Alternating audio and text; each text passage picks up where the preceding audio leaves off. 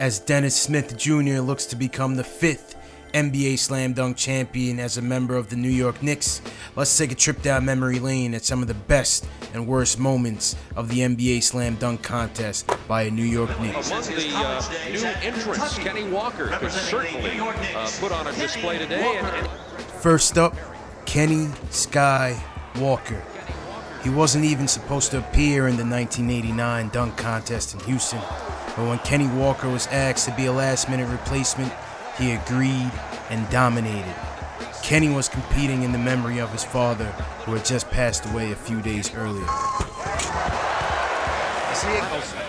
Walker needs a 48.1 for first place. Oh, brother! But he has had the highest score tonight, and it's the power and the drama. Look at the pirouette and then cock and throw.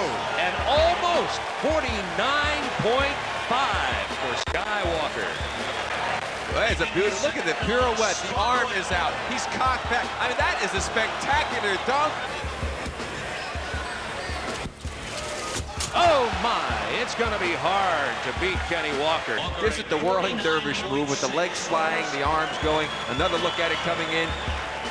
Watch the plant. There's the cup. Look at how he's just flying. Everything's going way out. The little spin, the pirouette, the legs up in the air. Now the big windmill, throw through with power, and the legs still flying as Patrick Ewing gives him the big cheer for a great dunk on the part of Kenny Walker. 9 Slam Dunk Championship. Oh, yes. Walker would end up winning the Slam Dunk contest in a rout, completing 3 near-perfect dunks in the final round.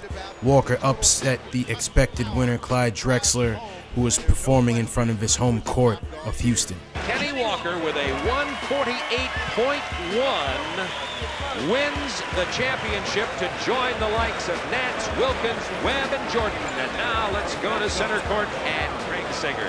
One of the league's top 6 men this season, and he's played a key role in the New York Knicks drive to the top of the Atlantic Division, John Starks. Next up, John Starks. Before he created the legend we all know as the Dunk, Starks entered the 1992 All-Star Game dunk contest against future teammate Larry Johnson and the infamous Sean Kemp. Hubie, you like John Stark, the 6'5" guard from the Knicks. He missed, but he'll get another opportunity to live. The baseline reverse jam from John Starks. He had to go with something relatively conservative because he certainly didn't want to have that miss. While Starks had a couple nice dunks in the contest, he couldn't quite capture the essence like he would on his infamous drive a year later. Starks was more of an in-game dunker and didn't really have the creativity that it took to win the contest. Oh yeah! John Starks off the bounce, the reverse jam. Oh yeah, that was beautiful because he got up high and he threw it down hard. Everything's a 2-foot takeoff. Even Starks is another 2-foot takeoff. Oh, that's big. Again, he went to the bounce.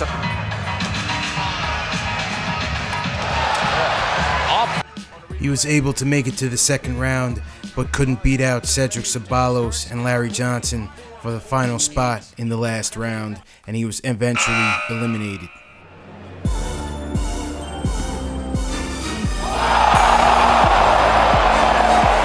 Next up, Nate the Great. At 5'9", Nate Robinson entered the 2006 NBA Slam Dunk Contest, a huge underdog, and left out a favorite.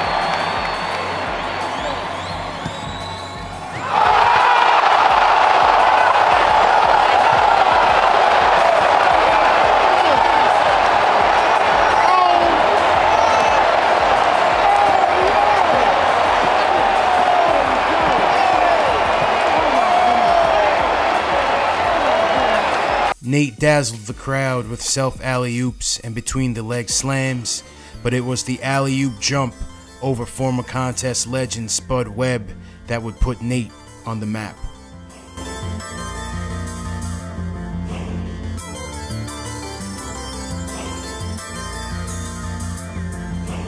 He would go on to defeat Andre Iguodala by 1 point to win the title and bring it back to New York.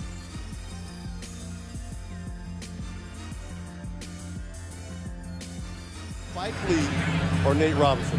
I think it's Nate. Oh! See what I'm saying? See, that's a 44. Yeah, that's the best. After losing in 2007, Nate returned to Phoenix in 2009 to take back his crown and did not disappoint. Taking props to a new level. I'd like to step up dunk. Spike's back. But no, it would have been more dramatic if Spike Lee would have been out there. Would you take the risk of injury? Hey, we got. Uh-oh. What's that? He's leaving. He's leaving the building. I said he could go.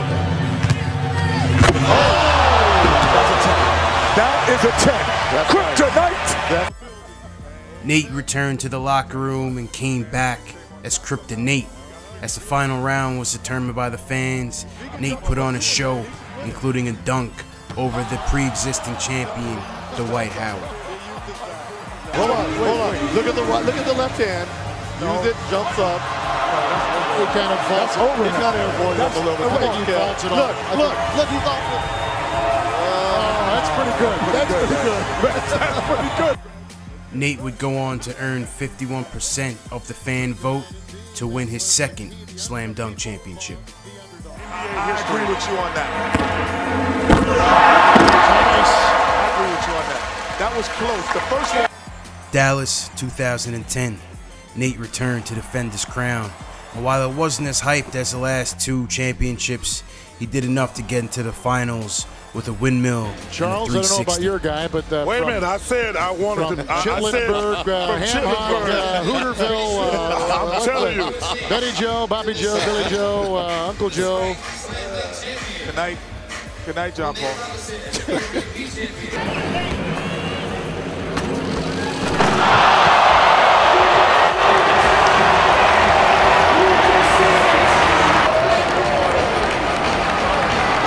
With the final round being determined by a fan vote, Nate threw a lob off the glass to himself, double pumped, and reverse jammed it to win 51% of the fan vote and beating DeMar DeRozan in the finals for his third Slam Dunk Championship. He's got the flight. He's about to take off. He's getting off his landing. To the floor or fly. See, when you bring props out, that's how you bring props out. James White. Now remember, he can. James Flight White. In the high school and college levels, the legend of Flight White was known by many. Coming into the 2013 dunk contest, the hype was real for Flight White, but he just couldn't stick a landing. 1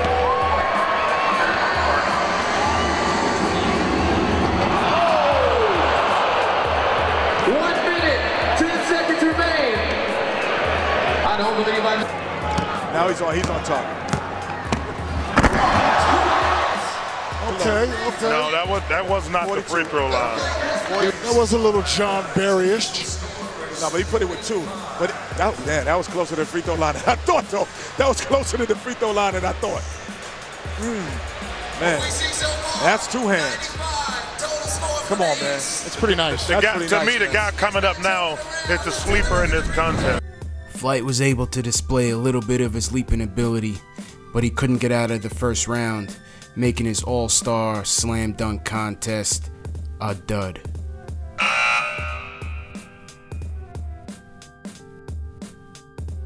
So all in all, the Knicks have had some good showings in the slam dunk contest, as well as a couple of flops. And as Dennis Smith Jr. becomes the 9th Knick to enter the contest, I like his chances of bringing the 5th title home.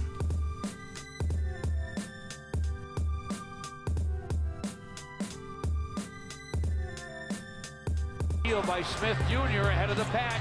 Another dunk. 360 jam for Dennis Smith Jr. Getting ready for the slam dunk competition. Sure enough is.